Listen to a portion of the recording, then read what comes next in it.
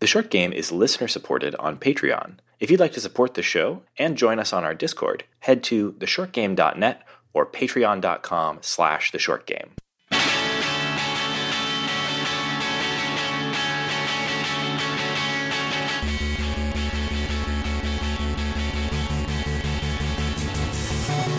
Welcome back to The Short Game. This is a show about short video games, games that respect your time. I'm Reagan Kelly, and I am joined this week by two excellent co-hosts. Laura Nash. Nate Heininger. And this week we are talking about a Metroidvania again. We are talking about Haiku the Robot, a Metroidvania that came out on Steam earlier this year. I think it was in April. I'll have to double check that. Mm-hmm. April 28th. Thank you, Laura, and is coming to Switch later, but at this point it is is exclusive to Steam. And this is one of the games I've really been wanting to check this out ever since it came out. Just looking at some trailers, I was like, I want to play that. And when we were looking at a hole in the schedule recently, and I checked How Long to Beat, and this thing says it was, I believe How Long to Beat says 6.5 to 10 hours, which again, How Long to Beat is a little optimistic, but I was excited that this thing might be in our show's remit, and here we are.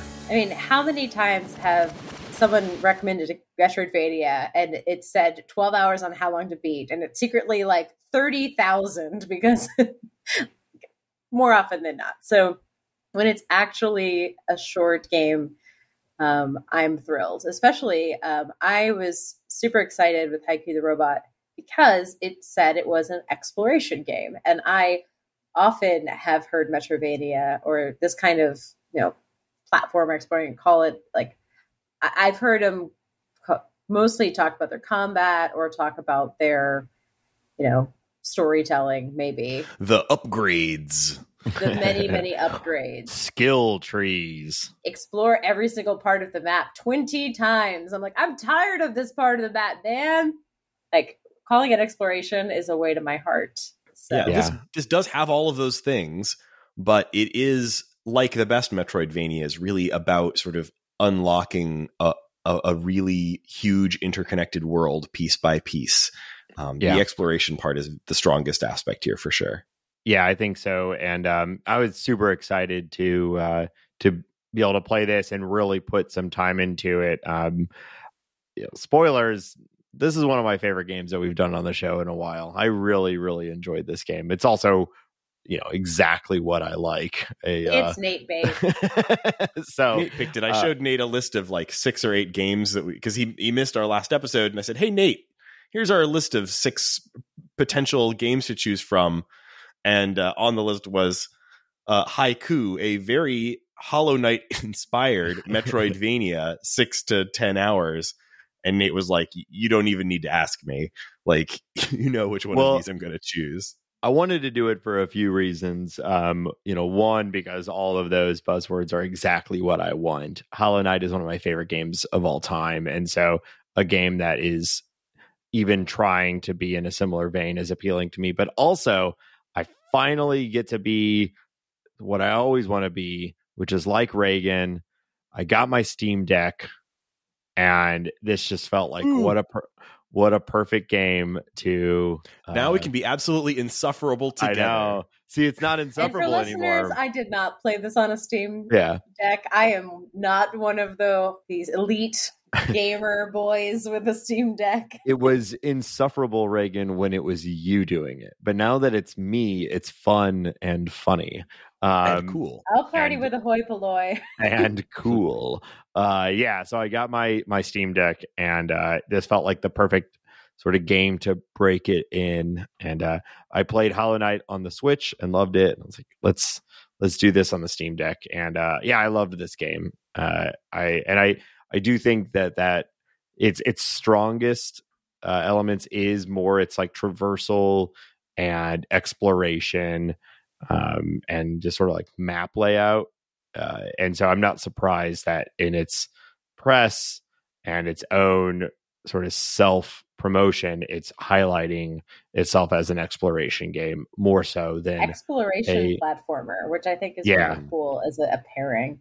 And before we get too deep into it, I do want to give a shout out to this is a solo developer, really. This is Mr. Morris Games, and Jordan Morris did all the animation and code, lead designer, programmer, paired with the only thing that he didn't do is composer, sound designer, which was Guy Jones. So It's pretty impressive. very impressive.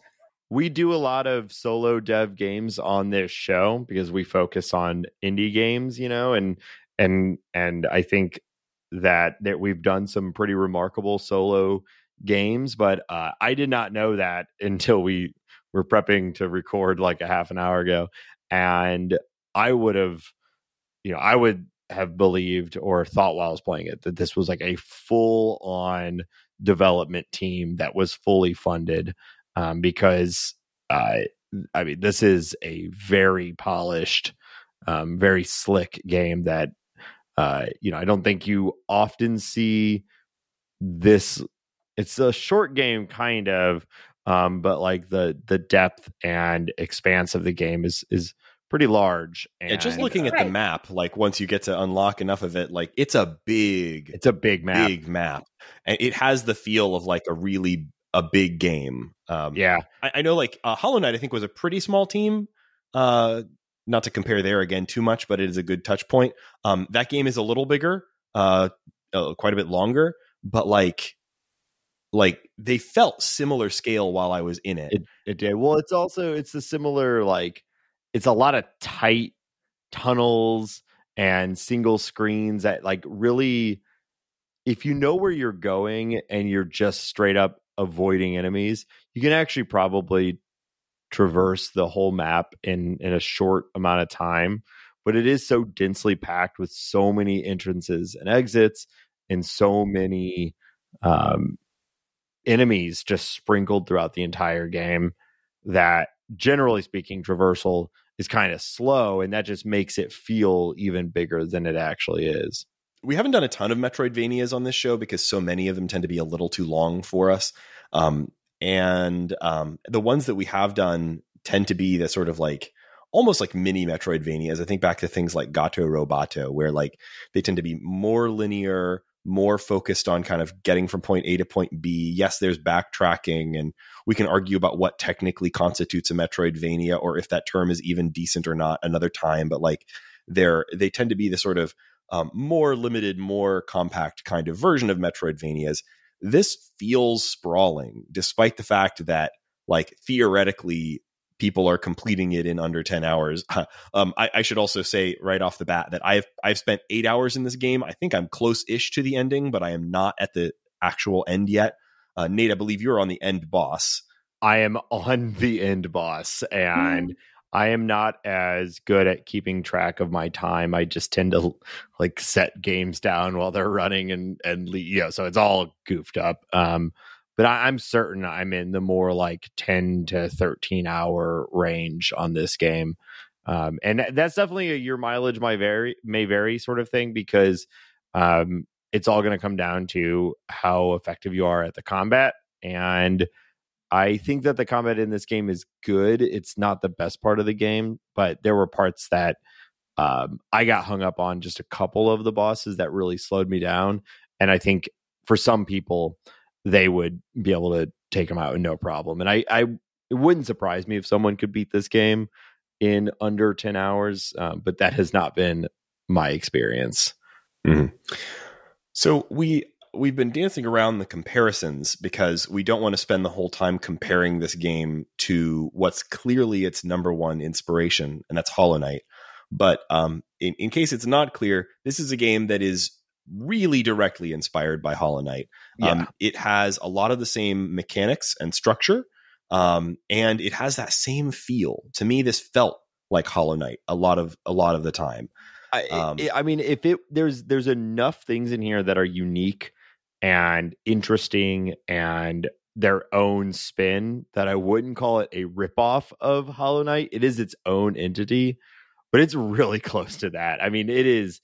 It plays, it looks, it feels, and tonally it feels pretty similar. Like this is like Hollow Knight's like kid brother, I think the big difference that I think they're going for here is also what they call out in the copy that Laura was reading, is that to me, Hollow Knight was like the combat was as equally important and like deep as the world building and the exploration and like the bosses. Hollow Knight got a lot of comparison to like Dark Souls and stuff like that for how challenging the bosses were, the variety of bosses. I know I spent far more time in Hollow Knight fighting the bosses. This game, the combat, I think it's far looser. It's far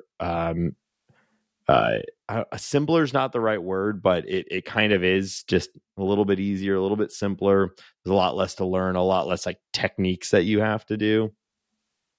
And I think they focused more on exploration and that world building. And I think it's successful, but like this works for me because Hollow Knight's one of my favorite games, and I will take any other version of it, as we all wait for Silksong, which is referenced in this game. It's intentional. Like this game very much knows what they're doing. It is purposeful. There's at least one, if not multiple, Hollow Knight references in this game. Yeah, for sure. And it's it does stand on its own in a lot of other ways too. Like it's not it doesn't look like Hollow Knight to me. It has this very cool pixel art visual style. I thought it did how what a purist and a bit of a weirdo I am about pixel art, but this game really nails it. It has really nice, consistent, beautiful pixel art with really well animated characters, especially the main character, who I assume is named Haiku. He looks sort of like a little round Kirby style robot. He's got a big sword. He's got the kind of like disconnected Rayman limbs that don't seem like they're fully attached to his body. And but it's all presented in this sort of it's fairly high resolution pixel art, but it's also kind of low color palette. So most of the beginning of the game is pretty much just exclusively these like burnt orange tones, which is a weird color palette to see. You often see things like, it's black and white, or it's Game Boy style color palette, or it's an NES color palette. Here it's this like extremely limited, like 4-color or something palette, but it's not a color scheme that you typically see in this kind of stuff. And I thought that was really cool. And then it continues as you explore other areas to try other color palettes too. And it looks really neat the whole time. I thought this game has a great visual style, maybe not quite as gorgeous as like some fully hand painted stuff. We just played Deedlit in Wonder Labyrinth that has extremely beautiful, vibrant pixel art, but this has its own style, and it's really cool. Yeah, like think of the like 70s 3-piece suit.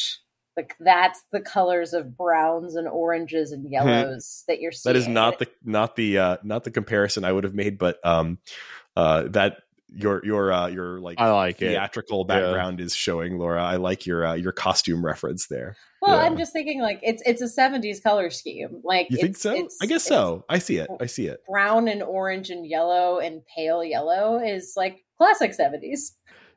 What's also classic 70s is nuclear apocalypse content, and so I think to set up the game a little bit more. So yeah, you're playing.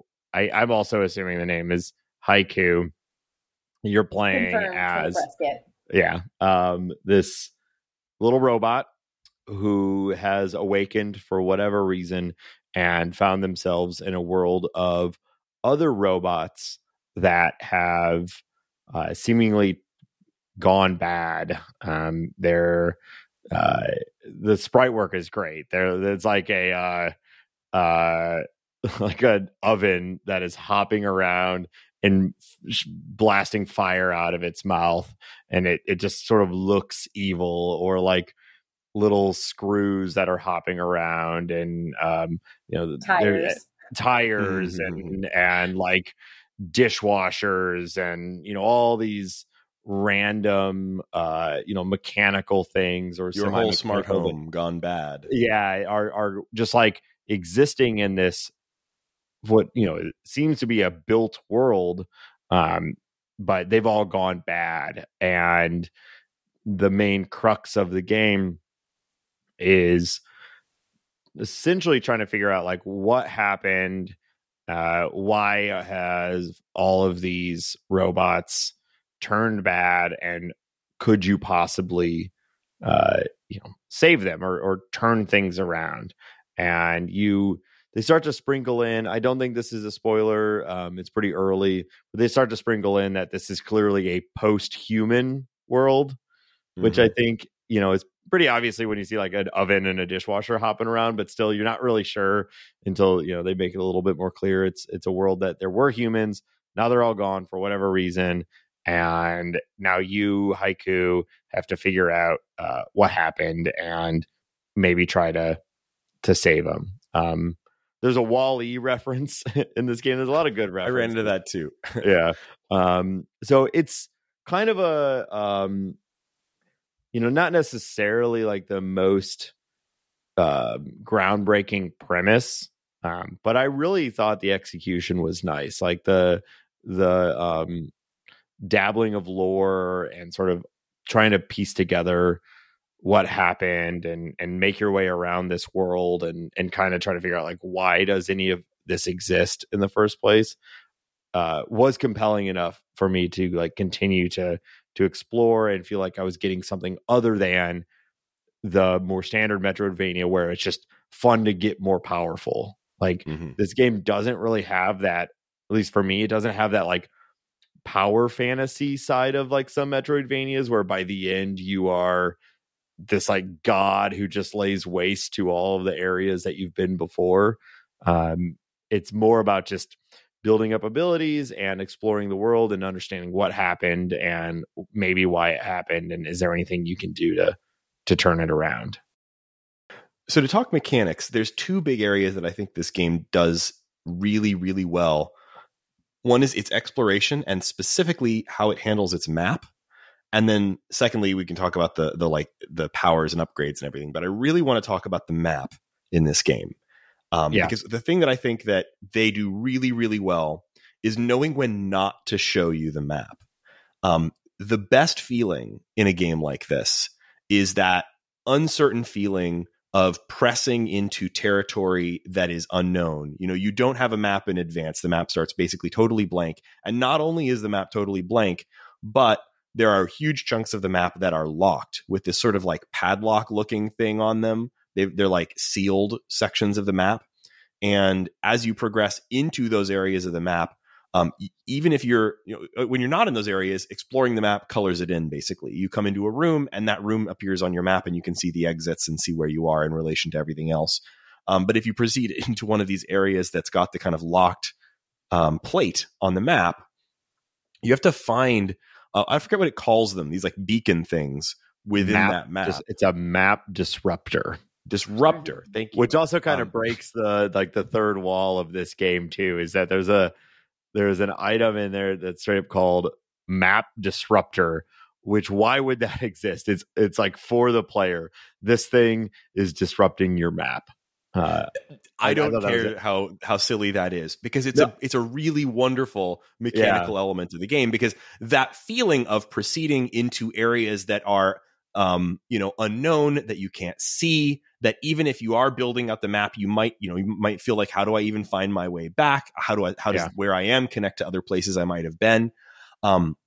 That's an incredible feeling. And that sort of desperate hunt for the map beacon when you're in those areas, and the relief of finding it is such a huge part of the like fun of the exploration of this game. Not again to compare back to Hollow Knight, but like this is something that I first saw with Hollow Knight, that feeling of this like going into these dark areas on the map and needing to turn them on. And this game does it really well too. And it's just an incredible mechanic that I love to see. I think there are versions of that are in other games. Sure, yeah. Like the towers in Assassin's Creed, or the towers in Breath of the Wild, or the towers in like every other game that does this. But there is something that it just feels a little more dangerous being in these areas when you don't know. In those open world games, you can just kind of like look back and look around you and kind of know where you came from and where you were going. But these tight caverns with 4 or 5 exits to every room, it's super easy to get lost very quickly and feel completely like unbound to even what your objective is in the game, which is unclear for the majority of the game, what you're actually trying to do. And yeah, I agree. Like finding that map disruptor was very, very critical, because then you at least know, like, if I die, I know kind of where I was, and I know how to get back to here, and I can see all of those doors that I didn't go through that got me here. But if you just die in the middle of an area where you did not find the map disruptor, it's like, well, I have no idea where the hell I was, and I have no idea really how to get back there, because it was like 4 lefts, 3 rights, up. Yeah. 10, and there's the push and pull of like, I'm low on health. Do I press on, try to kill a few scrub enemies, maybe heal myself and continue exploring? Or do I double back? Is this too dangerous? Am I here too soon? You know, you got that, like that tension.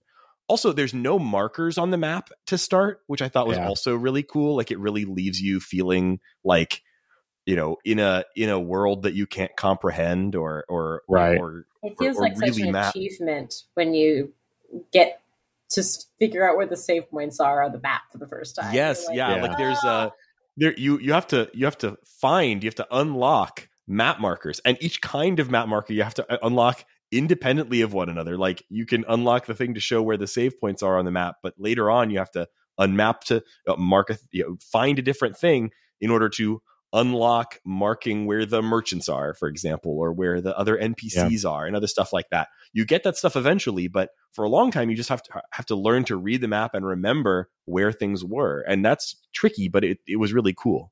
Yeah, or go wander in the direction because you're me and you do not remember where things are ever.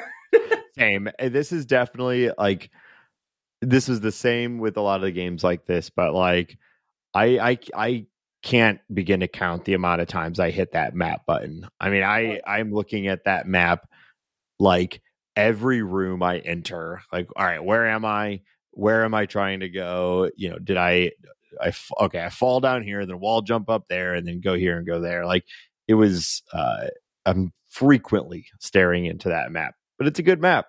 I think similarly to how good the map is and how good the exploration is, I thought that the mechanisms for traversal were really, really fun and satisfying. I think like just the gravity of the jump was it's a good platforming jump.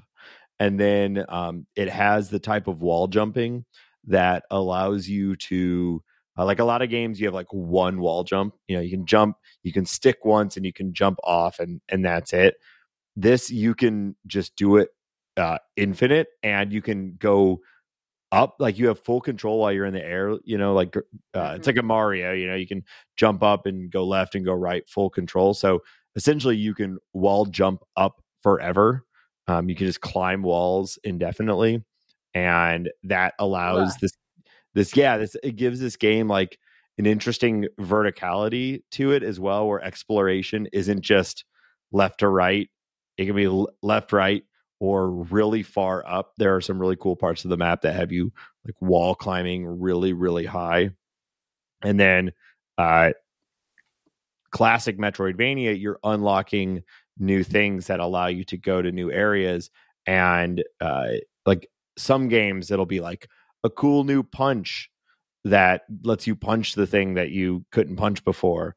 And while there's like one of those, now I've got a green punch. I wonder if this can punch through the green wall. Right. This is like, okay, now you have an infinite grappling hook that will go across the full length of the screen and whip you across. Or now you have like a blink, you know, like a teleport, or now you can turn also into not afraid to put some things that you kind of think of as basics really far in. You don't get a double jump in this game until pretty late in its process. It's like one of the last 2 or 3 abilities I got. And you get electromagnetism, which lets you jump as high as you want infinitely very early. So the wall climb thing that comes really early. And Yeah. that's It's a sort of really great, yeah. strange order to some of the powers, and that's good because like sometimes this can feel a little rote. You know, there are powers in this that I think are pretty unique, but most of them are things that you'll have seen in other Metroidvanias or similar platformers. But like it does feel like it doles them out in a way that felt a little bit fresh. And so I really liked that, especially that it held some of those things that are like usually like, you know, here's the double jump in, you know, like level 1 or whatever. It held that for the end. And that was really interesting because you kept seeing places where like, God, if I could only jump a little higher, just a little higher right here. And then suddenly when you get that, then, you know, you've got 50 different places to go jump. And that was very exciting. Well, and I just like that, you know, this game calls itself an exploration game. And yeah, all of the additional powers, except for maybe one, is about making you able to travel in new and interesting ways. And your actual like combat abilities don't really change as far as like how you attack an enemy. From beginning to end, you're, you know, at least my play style was almost exclusively just trying to hit the thing with your sword, right? And as much as possible. And there may be some changes, some small changes using a thing that we'll talk about in a little bit, but like for the most part, this game is all about becoming more agile and becoming able to traverse the map in a different way, and then utilizing those movement mechanics in fights later, but still it's not super significant. And I thought that was really nice, and it got like, for me, a lot of these games when you have to go back and you're going left and right and you're going, like Laura was saying before, you're going to the same place over and over. If all you can really do is walk, or maybe now you can double jump or whatever, it gets super boring. But these travel mechanisms like were kind of fun to like, oh, now I can go back to this area and I can whip across it with my hook, my, you know, eternal hook shot. Like it was more fun, and I really enjoyed that. Let's talk a little bit about the bosses. I think if I have any real complaint about the game, it's that I do feel like the bosses were a little on the easy side. They're all this sort of like small room, single screen style. At least, I mean, Nate's fought a few more of them than I have, but all of the ones that I have gotten to in my playthrough up to now have been pretty easy. That's not to say that I think it's like necessarily a problem. They didn't really block my forward momentum in the game very much, and that's kind of nice. You know, fought them maybe 4 or 5 times and then move on. But I also didn't feel like they were like especially surprising or scary or mechanically interesting. So like I thought they were fine. But I did laugh a lot at some of them. Like one of the bosses is a like tire pipe with a bow on it that seems to be the mother of tires. Like sure, there's a good car battery one that you fight. There's like a saw, like a table saw sort of thing. It really doesn't change from what like boss 1 to final boss. That said, the final boss was, to me at least, a pretty considerable step up in challenge, which is fair. It's the last one. You don't want it to be a pushover. There were a few that were kind of challenging for me. There were 2 that I did manage to kill on the very first time encountering them. But most of them you could beat 3 to 10 attempts. I felt like I could get through them because it's until the final boss and maybe a couple of the other optional ones, everything is patterned. So it's just figure out the pattern. It's all about avoidance. Don't stand where it's going to be on fire in a second, and you'll be fine. Use your travel mechanisms to avoid the attack that it's going to basically tell you what it's about to do, because a lot of them have some sort of visual cue about what they're going to do. Avoid it, hit it a couple times. There's almost always like another stage, which is just like manic mode of the boss. Gets a little more complicated, and then it's done. I think these games have to have bosses, and I'm glad that they were there. But yeah, it was not the whole. I mean, frankly, all of the combat in this game was like the least interesting part of this game for me, and that might. I don't know if that's necessarily what they were going for, but I also kind of thought that was fine. I love a more challenging game, but I have to imagine this was an intentional choice to make the combat a little more passive, a little more calm, or just make the game more accessible than some of its counterparts, which difficulty is like also part of what they're going for. The main way that you do upgrades in this game, at least related to the combat, is this chips system. Again, not to do too fine a point on it, but very similar to the badges in Hollow Knight. But the big thing that stood out here was that there's not that many of them. There's something like 40 or something, but there's not a ton of them. And none of them stood out to me as weird. They were all pretty much like, this one gives you a 10% chance to do extra damage. This one lets you hit slightly faster. This one lets you use your powers more often, that kind of thing. Pretty much basics. And I didn't see any places where they had like interesting synergies between them. That's something that I could have hoped for too. One of my favorite things in games like this is if they have those upgrades and you realize, hey, if I use these two weird upgrades together, suddenly I get an amazing effect. That's really cool to see. And this doesn't really have that exactly, which is another way I think that the game is kind of telling you that, like, yeah, the combat is like, it's here and it's decent, but it's not the main focus. Yeah. I would have liked some way to make you feel a little bit more noticeably powerful by the end. I by the end you can install, like, I think I had 6 or 7 of these chips installed. And even with that, when I'm going back to the areas that, you start the game in, it still took me like roughly the same amount of hits to kill the same bad guys that it took me to kill, like, out of the gates. And while I think that was intentional, it would have been nice to at least feel some, like, growth and strength in the character, because they're all adding these improvements that are kind of on the margins and nothing that is going to revolutionize your game style or anything like that. That said, you're not like, this is a baby level for baby. Yeah. Like, there's none of that. I do love baby levels for babies. Always. There was an achievement that told me that I got half the chips. So I could be missing some, like, really powerful. I only got half of them. So it could be missing something that made you, had a more noticeable difference. But for the most part, I rolled with, the increase, like, a chance to crit, a 10% chance to crit, and like slightly increases the rate at which you swing your sword, but not the same, not super noticeable. So there's like 2 sets. There's either, I think, like sort of like defensive exploration style chips and then offensive weapon chips. And, I don't know. I didn't really feel the need to like optimize at any point, like switch them around for different bosses or anything like that. Maybe there's a way to do that if you end up with all the chips. But it never felt like that I was compelled or needed to do that to progress. Yeah, it didn't quite feel like something you were going to get like a huge sudden benefit out of trying a new build or something. Yeah.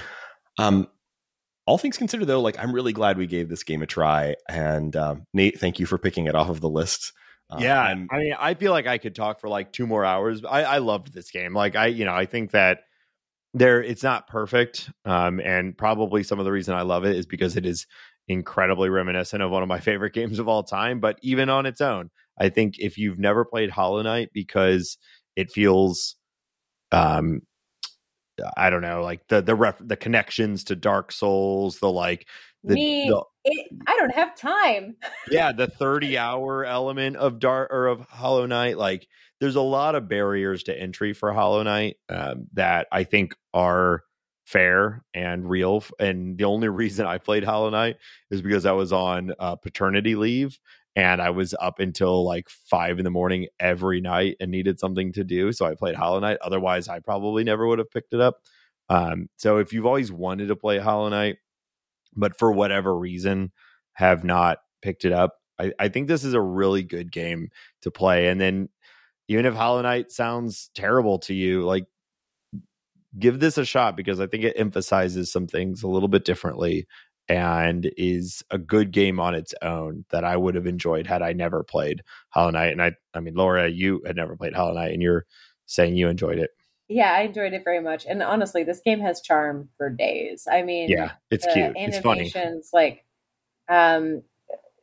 everything that could be a robot is a robot. I love the robotification. I love the pixel animations are very amusing. They have a lot, like I've mentioned the tire boss. There are tires that will just bounce forever, and if you hit them, they reverb, they bounce, and they bounce back twice as hard. Like I've seen that before in animations, but it's much funnier with an evil tire. Yeah, and getting killed by those things kind of felt comparable to being killed by like a Goomba in Mario, where you're like, oh yeah, damn it, I should know better. I should have known. And yet I'm dead. And still here I am dead. And honestly, like if I feel that way about a death, I think that that's one of weirdly my favorite things in video games is like when I get killed by something, it's not unfair. Yeah. I was just dumb and I hit a tire and it bounced back in my face. Like, of course. Like, and the healing is so easy in this game. Mm-hmm. Like you basically, if you can stand still and not get hit for about 3 seconds, you can heal yourself for 1 point. So we didn't talk about the healing. I actually thought this was a really smart part of this game. Especially if you have, this was maybe the most impactful chip install, the one that like I got immediately and left on, which is quick repair, which makes it go even faster. But I thought it was a very interesting balance. So every time you kill an enemy, you are picking up what are called spare parts, which I think is really funny to kill something and then pick up its parts and call them spare parts. You know, it's organs. Like, yeah, it's like, you know, they weren't spare to him. Yeah, they were not spare parts. That was his legs, you know. But anyway, they're spare parts now because you've killed the thing. But everything you kill drops spare parts between like 2 to 30 or 40, depending on the challenge of the enemy. And those spare parts are also the currency in the game. And so every time you repair, you are giving up I think it's 9, unless you have the chip that I was talking about. And then every time you die, you lose half of your spare parts. There's a chip that'll modify that, but still. So you're both collecting them pretty constantly, but also burning through them pretty constantly. And there was this balance too of like the exploration part where it's like, if I'm full health and I have a whole bunch of spare parts, I feel like I can go anywhere and do whatever I want. But if I'm out of parts, then exploration becomes increasingly stressful because it's like when I would maybe normally avoid that enemy, I now have to kill it in order to collect its now spare parts and heal myself. And I don't know. I thought that was a fun balance. And there's a banking system that allows you to basically deposit your spare parts.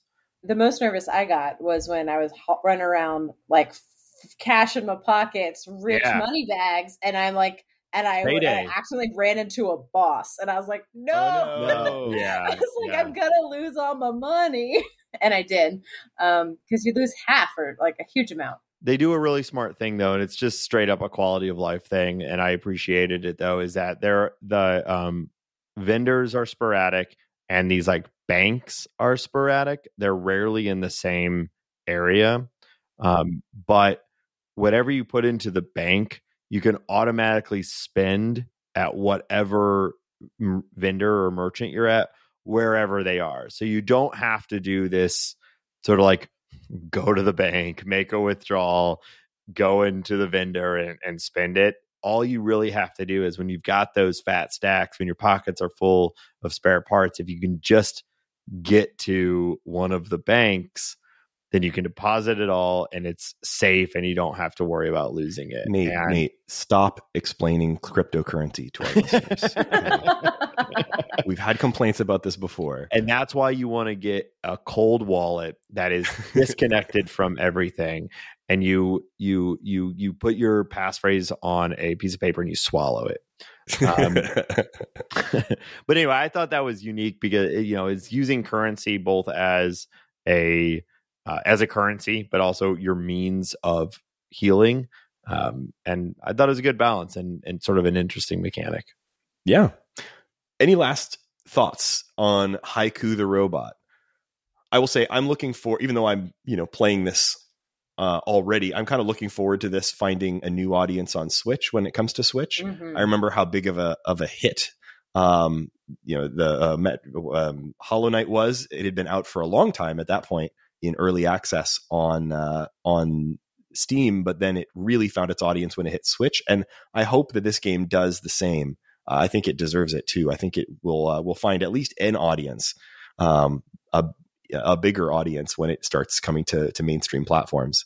Not that Steam isn't mainstream, but you know what I mean. Things like Switch and other consoles. This is available currently just on Steam. It's a Steam for Mac and PC, which is convenient if you have one of those. Yeah, check this game out. I think it's great. Yeah. So, do we have a little time for what's making us happy this week? Let's do it. Yes. Laura, what's making you happy this week? Well, fellas, would you like a highbrow or a lowbrow pick? Because I got one of each. Oh, you know me, I like the lowbrow. Okay. Lowbrow is the HBO Max reality show F-Boy Island.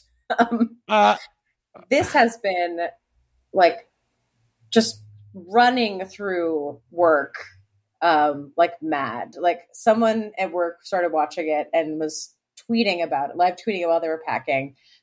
She's got 5 or 6 people watching it. So the premise of this group dating show like Love Island or Bachelorette or something is that there are 3 women and go to an island with 24 men. Half of them are secretly nice guys and half of them are F-boys, and you don't know which is which. And then they have to at the end of the show, if you decide you're going to end up with a dude, if it's a nice guy, you split the money 50-50. And if you choose an F-boy, they have the choice whether or not to split the money with you or take all the money for themselves. So things that make the show absolutely hilarious. It's both an excellent reality dating show and making fun of them actually on the same time. So at times it feels like a 30 Rock episode or Burning Love, that Comedy Central show.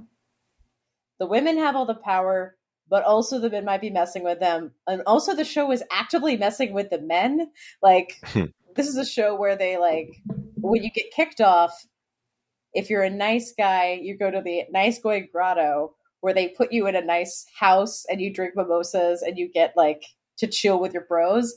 And if you were coming on as an F-boy and you get kicked off, you go to basically an outdoor boot camp area called Limbro, where Nikki Glaser then goes and tries to reform you by doing things like having a consent coyote hand puppet try to teach you things. Or give you one-on-one group therapy sessions.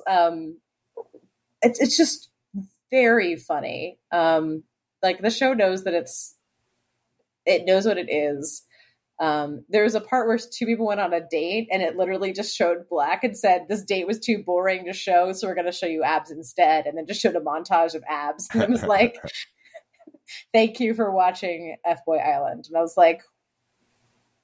honestly, yes, this is, if you must partake in reality shows, having one that knows it's dumb is way preferable to me than something like The Bachelorette, when it's everyone's in love.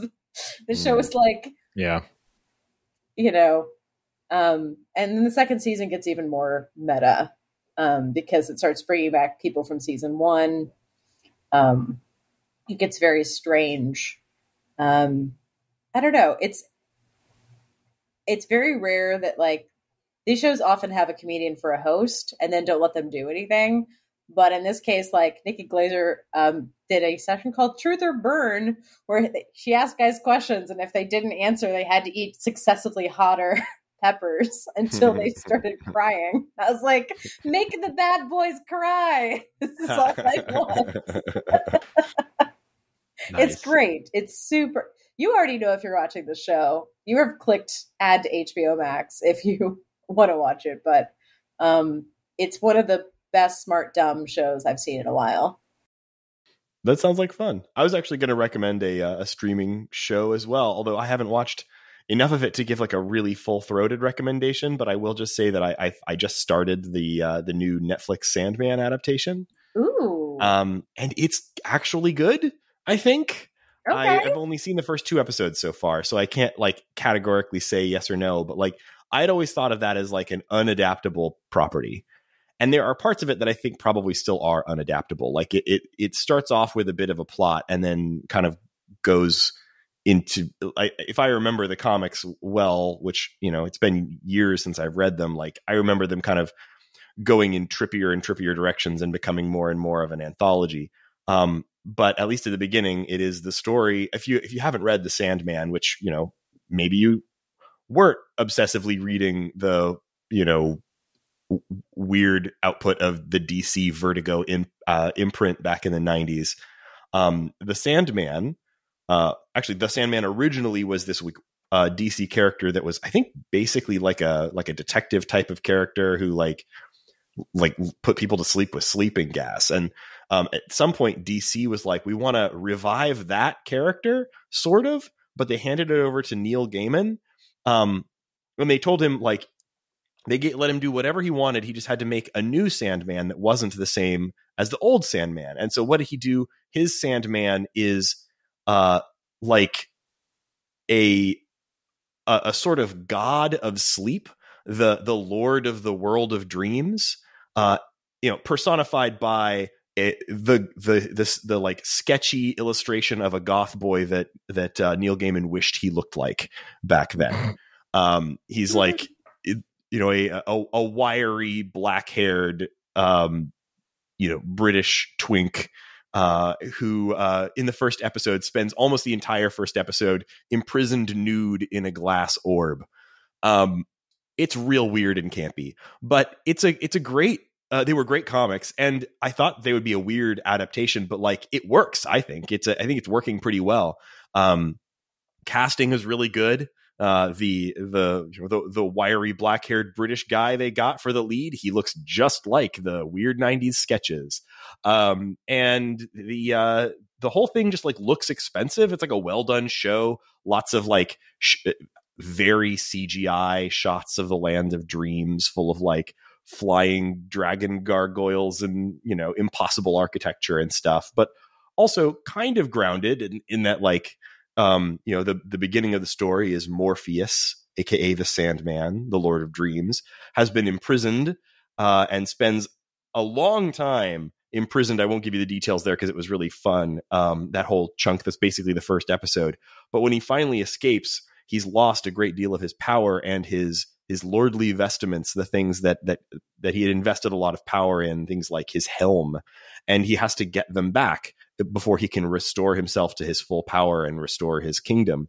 And so that means a lot of like the Lord of Dreams trying to like bully art collectors to get his crap back, that kind of thing. It's really pretty good so far. I'm looking forward to watching more of it. Apparently this show adapts like the first 2 volumes of the comic, which I think is a good chunk. And I mean, I can't full-throatedly recommend it yet. Like I said, I've only watched the first 2 episodes, but I'm excited. So I mean, it's a 90s comic, so them volumes are dense. It's not like some of the more modern day ones where a volume is like half an episode of a TV show. Oh yeah. And have you seen Neil Gaiman comics? Like he packs those text boxes in, man. It's he draws a circle and then he writes real small in it. It's amazing there's enough room for the great art in Sandman because there's so many words. I mean, I do love Sandman. This is not a rip against one of the, you know, objectively one of the best series that, you know, will stand the test of time. However, there's so many words. It is real wordy. It works well as a show. Nate, what's making you happy? Well, I haven't been on the show for a couple of weeks, so my thing is a little dated, but I still feel like I have to talk about it.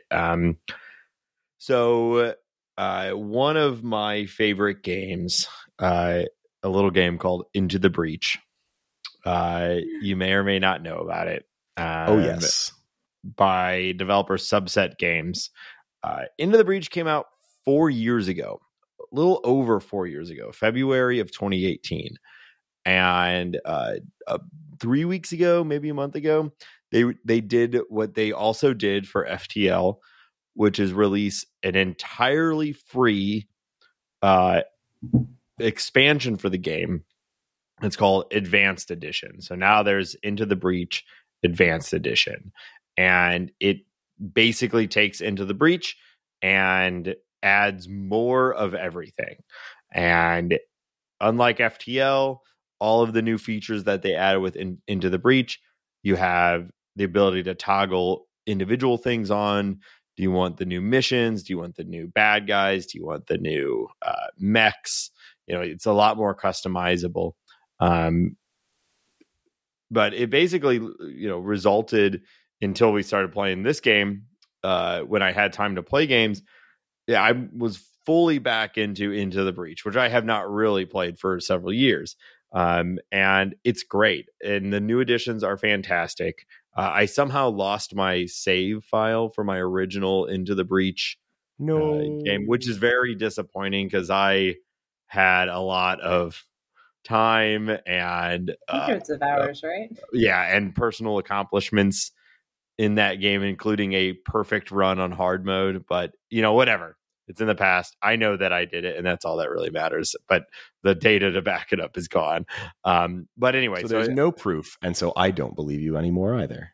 That's fair. But you know what? I did that for me. Okay, I didn't do it for anyone else. So that's good, Nate. That's really healthy. But I really bring this up because I just think it's so incredible. Subset is a small team. I think it's 2 people. I'm sure there's some supporting members of the group, especially for how successful they've been. But it's really centered around just a couple people. And now with their 2 games, which have both been massive hits, they have released 100% free expansions to those games that they're at this point releasing to like diehard fans that would absolutely pay whatever they put, whatever the ticket price was. Any of us would have paid for this expansion to Into the Breach. But instead, they just layer on. It refreshes the game, makes it interesting and new and challenging in a lot of different ways.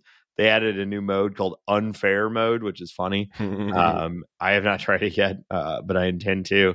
But it's great. And I really, in a, I don't, not to get all like preachy about it because, developers deserve to make money and they need to make money. But like that, the act of 4 years later, putting out a full-on expansion to your hit game entirely for free just like does not exist in this market. And I think that's worth praise. And I recommend, if you liked the game 4 years ago, check it out now because it's only more better than it was before. Yeah. And I mean, I'm sure you already spotted this too, Nate, but like this expansion came out alongside their mobile release. Yeah. For the game, which launched as part of Netflix's new games service model thing, which has actually been really interesting. And I think a surprising number of people have like not noticed or been informed of Netflix's launch of this thing because it's not like its own thing. It's just like part of your existing Netflix subscription. I don't think they've been pushing hard on marketing it. It's easy to miss. But like if you haven't checked out Into the Breach and you have a Netflix account, you can download the iPad, iPhone, or Android version for free. And it includes all of the expansion content that Nate was just talking about. And it's apparently like a really, really well done mobile port. All the things I was reading about it said people were like flipping out about it being a good mobile port. When I played Into the Breach, I at the time thought like, hey, this would have been really great on the iPad. Apparently they did too. But it's also apparently works really well on phone. They've come up with like a good mobile interface for it, touchscreen interface. So like, great time to check out that game if you haven't. Well, and I'll say, of course, like I'm sure they were paid a fair amount by Netflix to link this together. So I don't, there was still like money transacted in this, but like that's what they did with FTL though too, where they paired. No, they didn't need to like make that huge expansion to get Netflix money. And also they didn't need to release that expansion for everyone. They could have charged, you, Nate, on your Steam account for that rather than just including it. But like incredible. Yeah. I think it's really fantastic. And we talked, have we talked about the Netflix stuff on this episode or on this show? Because we almost did an episode where we talked about doing one on Poinpy, which was, my first introduction to the Netflix games. And, I thought, it's hard to support any major, conglomerate just absorbing more and more content and more capital. But so far, like the Netflix thing seems to be fine. And, they're not as predatory yet as some of these things, turn out. Yeah, the list of games is pretty long. Not all of them are like things I'm like, wow, I can't wait to check that out. But there are some really, really good stuff on there. Into the Breach, obviously, but like, and Poinpy is, in case you haven't heard about it, is the newest game from the creator of Downwell. It's a very similar arcadey kind of game. Shane absolutely fell in love with it. I thought it was a little. I feel like we talked about it in one of it making. Yeah, I think Shane made it a Making Us Happy or something. I think so. And there were some others. What was it? We did an episode a while back on Before Your Eyes, which was that game that you play. It's a narrative game that uses a webcam to monitor your eyes for blinking. And it was an incredible and honestly pretty emotional experience. And at the time I thought like, not everybody has a good webcam on their computer. Maybe this would actually work better for folks on phones. And apparently they made it work on phones. It's so you can play that on your phone now. I think that'll be actually a really good way to play that game. And they've got like 24 games. Just scrolling through, like Moonlighter is I haven't played it personally, but it's like a action roguelike kind of thing with shopkeeping elements that I've heard really good things about. There's a bunch of Stranger Things games. There's some kind of exploding kittens thing. There's some asphalt games. Yeah, there's some money behind this. Like, not everything on here is something I'm like already familiar with, but like I know they're gonna put their like there's Stranger Things games on here. There's gonna be some kind of Queen's Gambit chess game, that kind of thing. But they're apparently also going after indies, which when I heard that Netflix was doing this, I was not expecting them to just like get good mobile ports of good indies that hadn't had mobile ports. And that's actually a pretty interesting strategy. So, well, they might have learned, I'd say both Nintendo and Sony, really grabbed some market when they opened up their platforms to indie games a little bit more. For a little while, the PlayStation 4 was like where you would play indie games if you didn't have a PC. And then the Switch has really taken that now at this point. And so maybe Netflix saw that and is trying to embrace that a little bit. Hopefully they just, it doesn't become the Netflix approach to like content creators and how they pay them is, I guess it's great for some and horrible for some others. I'm always wary of anything like that, but at least so far it seems okay. Yeah, and like anything with Netflix, there is absolutely no information in this space about how they are paying people. So yeah, they keep all that stuff really close to the vest. Yeah. I read a thing, they don't even tell their own showrunners and creators how their shows are doing. Because they don't want to be in a position where like somebody can come to them and say like, hey, my show is a hit, you need to pay me more next season. So because they're the only ones that know how the shows are doing, they just don't say. So yeah, screw you. Yeah, that feels bad. Yeah. I don't know what they're doing with that in regards to games, but like I hope they're treating these people fairly and giving them they throw a lot of money at people who would not have maybe had access to that money in the first place, but they cap the earnings for a lot of people on things that like, become mega hits where it would have also resulted in that person becoming, financially wealthy. And instead they're not because they signed some, contract with Netflix. So I don't know. I mean, it's complicated, obviously. Well, thank you for joining us on this episode of The Short Game. You can find our show on the internet at www.theshortgame.net. You'll find all of our links there. If you want to support the show, and we hope that you do. You can find us on Patreon at patreon.com/theshortgame. And if you support us on Patreon, you'll immediately get access to our Discord. That's where we talk about the show. We plan episodes there. We chit-chat about games as we're playing them. And we also just chat about whatever. It's a great place to hang if you want one of those on the internet. We also have short game stickers for anybody who backs at the $5 a month level. Let me know if you do, so I can make sure I get those out to you. And let's see. You can find our show on Twitter at _shortgame, or you can find me on Twitter at Reagan K. That's RAYGANK. Laura, where can people find you? On Twitter at Laura J. Nash. And Nate, where can people find you? On the Discord, rambling my half-baked thoughts about Netflix and how it treats content creators, and also on Twitter at NateSTL. And listeners, once again, thank you so much for joining us on this episode of The Short Game.